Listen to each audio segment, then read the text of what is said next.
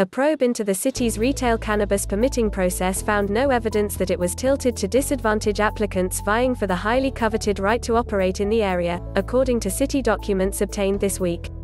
But it also suggested that the city's planning department could have better communicated with businesses over a key requirement that fueled allegations of unfairness.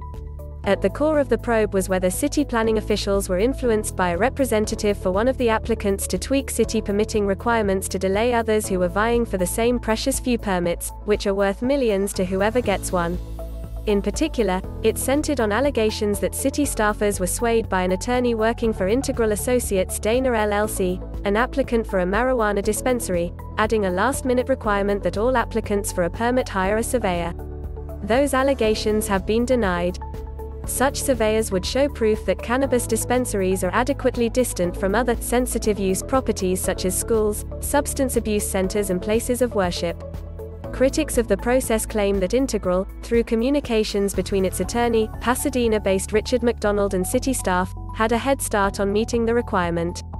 That created an unfair playing field that could have swung the process toward Integral, and delayed, and even jeopardized, the chance for 5 other applicants to get the location they wanted and a permit to operate, according to allegations.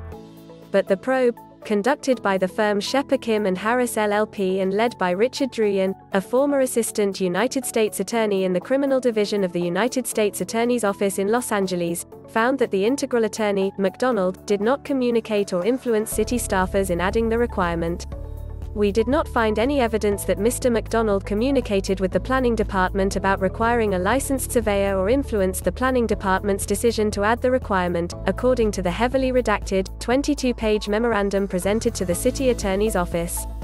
The investigation itself was done in October 2019 at a cost of $88,432. The memorandum is dated October 7, 2019, and was released after several attempts to make it public, including requests from this newspaper, the City Council and the public.